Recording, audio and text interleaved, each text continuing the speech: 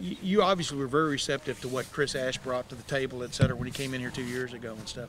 How does that dynamic work in y'all's room from the standpoint of generating a defense? Well, I think that's one of the strengths of what I do and the strengths of what we do here. Your ability to work and adapt and with everybody. So again, we haven't been in it a whole lot together, but it's been like that since I've been here. All the way back to my first job here, Mark D'Antonio. I mean, it was a collaborative effort. Then they went to Mel Tucker and Mark Snyder, and then for 5 years, 6 years, it was Jim Haycock and myself. And I don't mean just us. There was a lot of other people that were part of those things.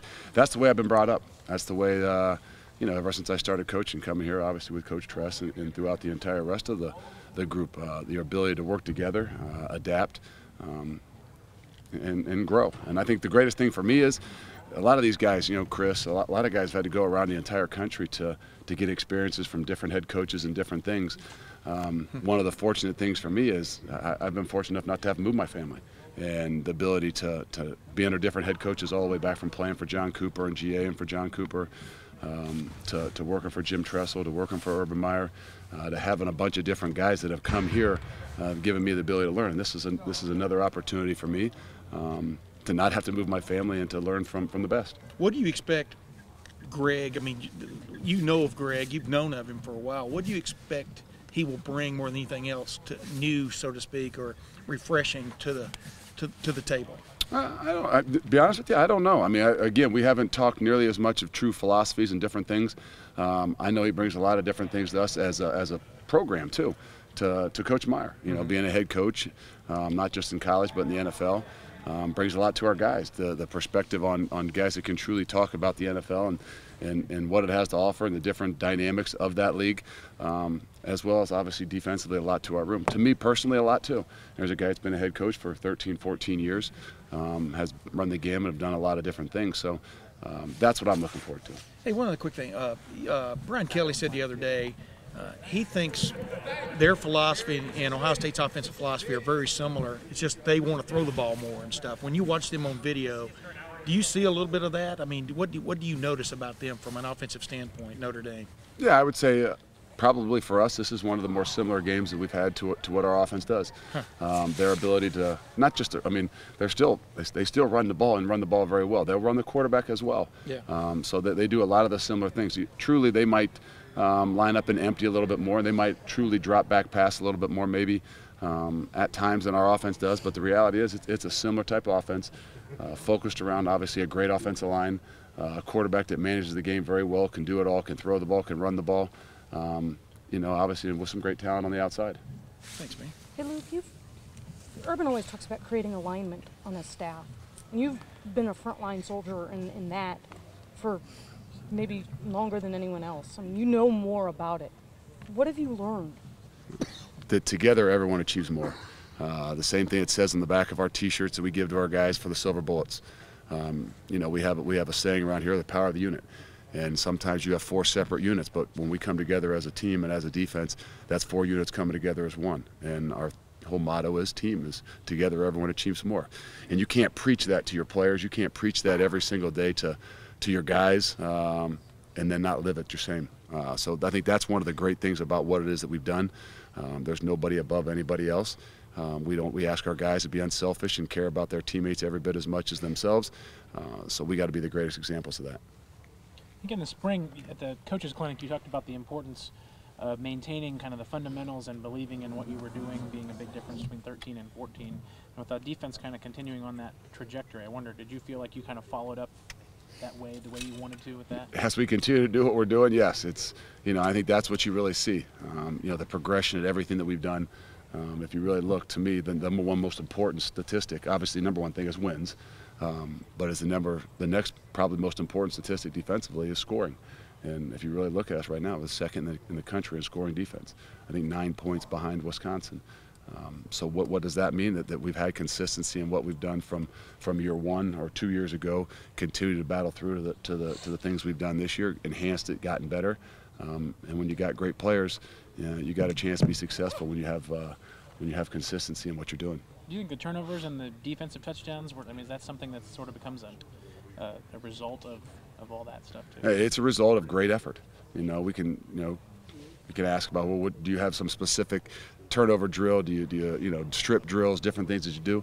No, I mean, we truly believe deep down inside that turnovers come from great effort.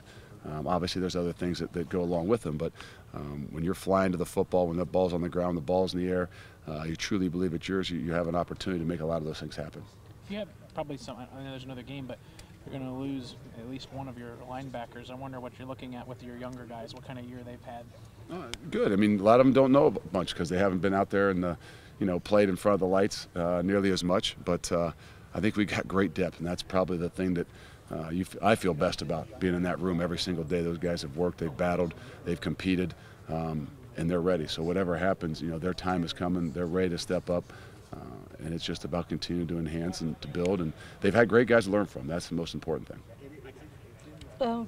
Greg's going to work with safeties, I guess. What does he bring to that role?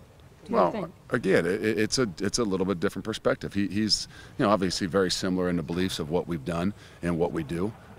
Again, we're still young at it. We're still new at it. Everybody brings something a little bit different. The idea is he's a very smart coach. He knows what he's doing. He studies what we're doing. He's going to continue to study what we're doing. That's why he's here. That's why he's around. And he'll find little ways to enhance what it is that we do. So it starts with building a relationship with those guys, because as coaches, we can think we're the smartest people in the world and we've got all the greatest ideas and answers. But the reality is the relationship we build with those guys, our ability to push them, motivate them, get them to believe in what it is that we do, is really the gift of being a great coach. I guess that's the thing that intrigues me, Luke, because you talk about everyone having a perspective, their ideas, all that kind of thing. And you guys are all innately, you're defensive coaches, you're competitive guys. How competitive can that get in the coaching room without crossing a line? How do you manage to balance that? Do you know what I'm saying? Survival of the fittest. Yeah. No, it's again. It's, I know you're not swinging at each other or anything, but I give and take. don't know how it doesn't get to that point. If it has to come, no. It's give and take, and like I said, there's not one specific way. There's not one only way of doing it. The reality is you're intelligent people. Just like you put in a bunch of different guys in that locker room, and they all come from different religious, ethnic, racial backgrounds, and they find a way to all believe in something bigger than themselves. And it's the same way with us as coaches. You put them, intelligent people find a way to be successful and be successful together. Hey, Luke, Vaughn was just saying that Malik Hooker's making a lot of strides in practice. You obviously want to win this game, and you have a lot coming, or potentially leaving at the end of the year. How do you balance getting those young guys reps and the exodus of talent you guys might have defensively and with winning a game? We'll worry about that in the spring. I mean, again, the beginning of your bowl preparation is a lot of younger guys, so we do a lot of that. But the reality is we're out here right now. We're preparing to beat Notre Dame, and we're not. I mean, again, we're developing. We're working the young guys as much as we possibly can. But we know we're going to put our best 11 guys out there on the field, and however we have to do that, we will. What do you remember about playing against Notre Dame? Well, the good thing is I think I played in 95, 96, 2006, and what I remember is being 3-0. And I think that's probably, again, through the different times, but the reality is obviously it's an incredible matchup. The storied histories of both of those, the fan bases, it's one that you reasons why you come here. I know you don't think about this, but I'm going to ask anyway. But it kind of feels like that 95 season was sort of, that was part of the 95 season, and that was kind of when the program really became a national program again. Yeah. Did you kind of feel it that way at that time? Which I don't know that I'd say that now, because I wouldn't think that we're not a national program. But right, but back then in '95, that might have been one of the big hurdles to get over the top. The show that you had with, I think, Bobby Hoying throwing 4 touchdowns and Eddie George running for 207 yards and 2 touchdowns, and of course Terry Glenn. I think that was one of those times when all of a sudden it was the highlights came on and probably put us a little bit different place on the map. Keeping this memory genre theme going, a little bit out of left field, but 10 years ago, Ross Holman, coming out of Coldwater. What was it that attracted you to Ross, and what was it that you wanted to get Ross in here and get him in right away? I think anytime you look, some people think in recruiting you're looking for how fast the guy, how big is the guy, what is this? The reality is you're looking for football players. You're looking for guys that fit your culture, believe in what it is that you're doing, and I think that's the biggest thing about what Ross Holman is. I mean, you're not going to sit there and measure him, the height, the weight, and the speed, and all those things, and say he's going to be, the 5-star guy. The reality is he was exactly what we were looking for. kind of guy that was a hard-nosed, tough football player. And to be honest with you, I'm not sure he wasn't as talented linebacker as I coached. I mean, guy that had the ability to, from day one when he came in here, nobody could stay on their feet better than Ross Holman with better balance. Was there much debate about whether to be a linebacker or a fullback?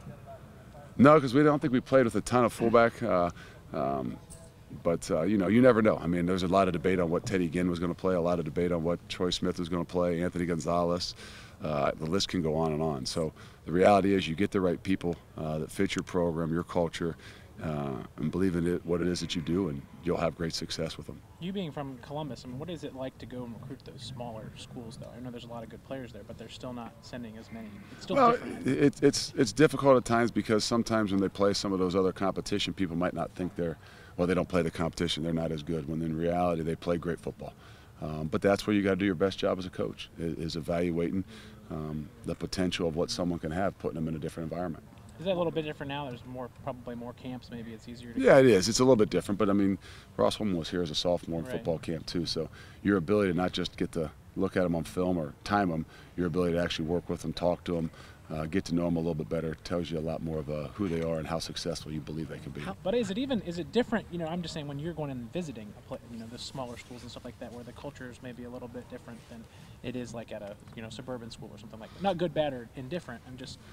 I don't know how it'd be much different. I think Coldwater's only won 4 or 5 of the last 6 state titles. So there's a lot of great programs out there, and I think that's one of those things that you can't take it and judge it solely on that. But the reality is, guys that come from great programs, guys that have been in those battles and know what it's like to not say to practice or play football year round, but the reality is it's on your mind year round. Luke, how important is a bowl in sort of propelling you into the off season, into the start of what's ahead for next year? Does it matter if you play well or don't play well, or win or don't win? Oh yeah, it's just like anything. I mean, you're judged a lot on how you finish, and we talk about to our guys all the time. So it's not about how you play at the beginning of the year; it's how you play at the end of the year. As you get better and do all those things, and as you go into your winter conditioning about having a great feeling about what it is that you're doing, I mean that's a big part of it.